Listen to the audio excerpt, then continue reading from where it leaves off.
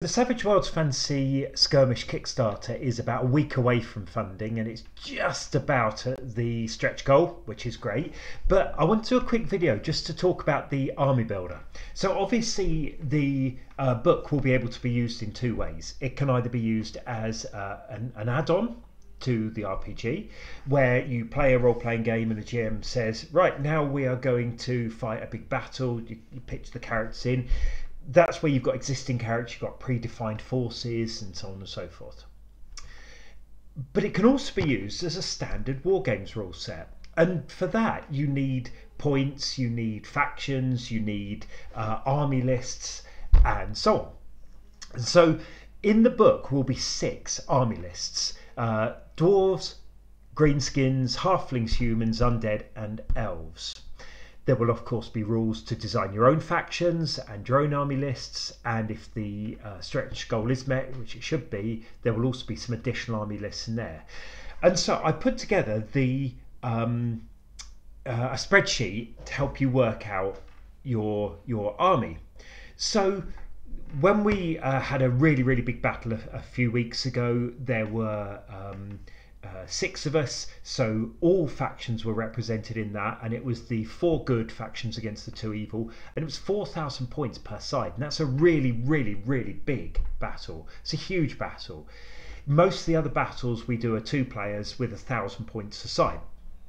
And so in this army builder we've got one tab for each of the different factions. And so if we go to dwarves, for example, we can choose different units in our force, and so we have a drop down list. And so here you can see Rune Guard, Spearmen, Axemen, Infantry, Crossbowmen, Clansmen, Boar Riders, Cannon, Bombardiers, the General, a Berserker, Rune Master and Sorceress. And so every force has different types of units. It has a signature unit. For the dwarves it's the Rune Guard, for the greenskins it's the Spider Riders, halflings have slingers, humans have foot knights, undead have mummies, and elves have rangers. So these are like a special unit that almost epitomizes that faction. So when I put Rune Guard in, we've currently got novice ones, but we can change that to seasoned or to veteran. And so a novice Rune Guard is 26 points. So the standard for infantry is 10 models, so a unit of Rune Guard is 260 points if they're novice, it's 340 if they're seasoned, and it's 420 if they are veteran. So we can also, in addition to our signature unit, we also have 3 basic units. So for the dwarves they are spearmen, axemen and infantry. Basic units are all generally infantry units. They could be skirmishers, so both the goblins and the elves have skirmishers, but they are generally your rank and file infantry units, and they're varying costs.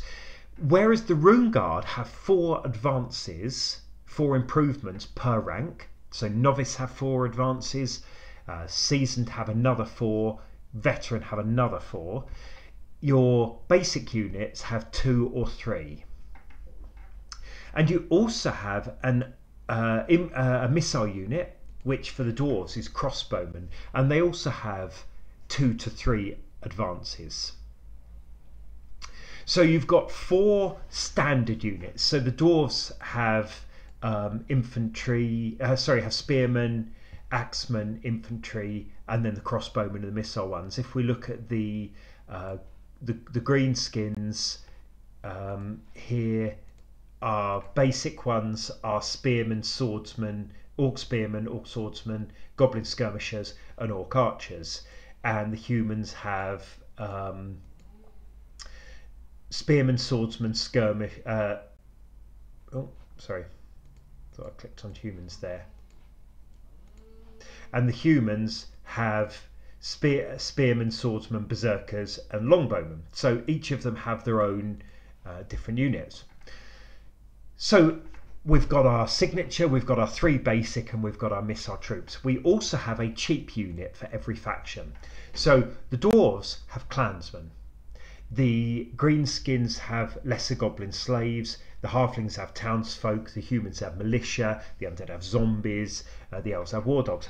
This is a 1 advance unit. So even veteran cheap troops only have a total of 3 advances, which is less than a novice signature. But they're designed to be cheap, and they're limited in equipment and so on. So a unit of novice clansmen is only 13, and a unit of veteran clansmen is only 170. So that's cheaper than a unit of novice crossbowmen or infantry, but they're not very good. So every force also has a cavalry unit. So dwarves have boar riders, greenskins have wolf riders, halflings have goat riders, humans have got knights, undead have got death knights, and elves have got eagle riders. So again, everyone has its own cavalry unit. And cavalry also has 4 advances.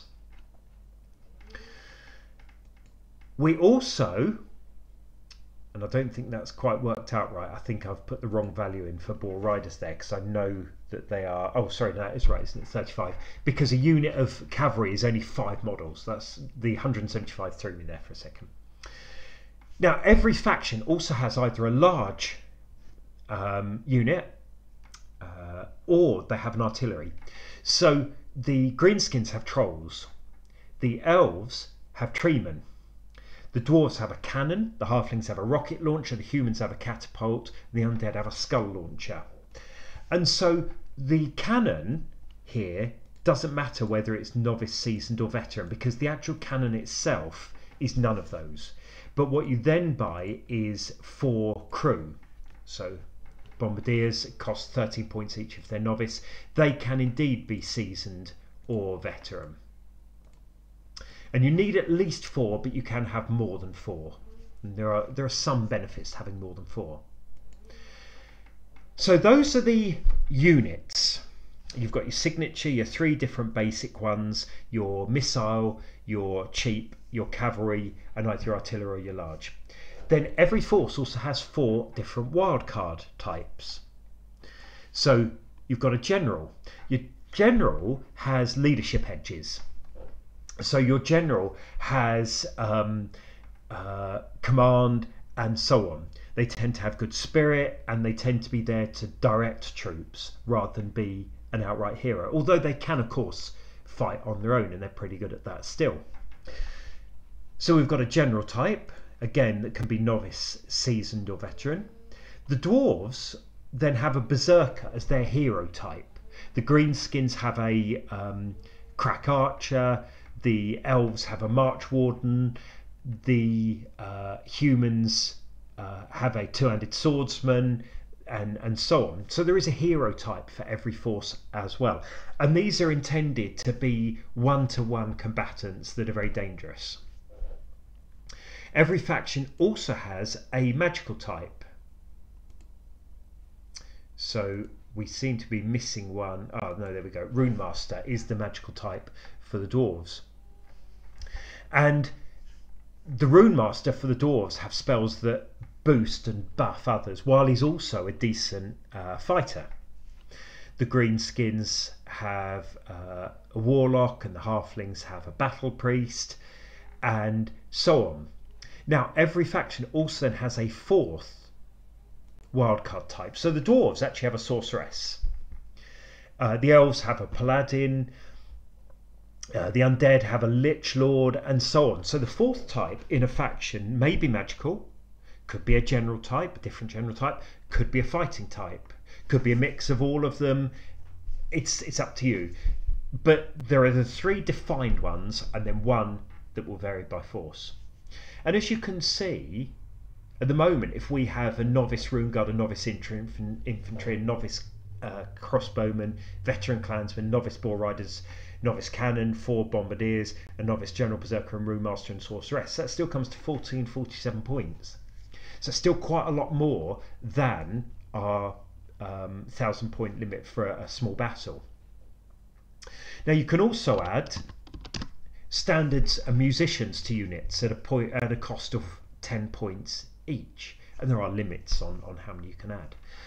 And standards improve morale and they can prevent routing. They do come with a slight risk. They benefit the unit they're in and they benefit adjacent units, but if you manage to rout a standard bearing unit, it can affect the other units around it, and musicians just help them move faster.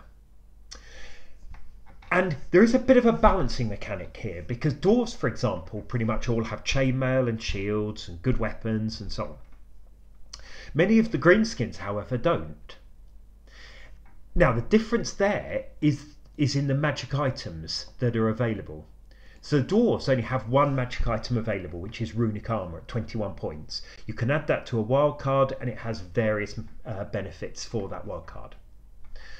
Whereas the greenskins, they have worse equipment and they have an axe of slaughter and a bone fetish and an anointed shield and a plate cutter weapon and black armor.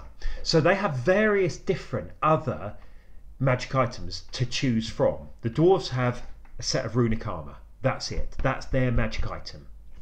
Whereas the greenskins have a whole load, because the armor and weapons on their units is not as good. Now, of course, that also means that the greenskins are cheaper per unit. So dwarves per unit are more expensive.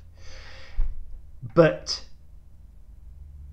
that balancing mechanism is in the items you can have. So again, halflings don't tend to have a huge equipment list per unit, but you've got 3 very, very good magic items there. And so that balances it out and makes them better. So if we put the runic armor on, we're up to 1,488 points. And so we can use this to build our different forces and prep for an individual battle. And of course, it's easy enough to save different copies of this spreadsheet. You can see here that the white mounted on a pteranodon is very, very expensive, but is very, very, very good. So you can see there, it's 841 for novice mummies, novice skeleton archers, novice zombies, and a veteran white. We're not far off maximum there. So we could then put another unit of zombies in, maybe. There you go, 921 magic item, standard, and or musician, and off we go. So this little tool just helps you build your force. Now, hopefully that's useful. I will be putting out a couple more videos before the Kickstarter ends, and hopefully that's useful.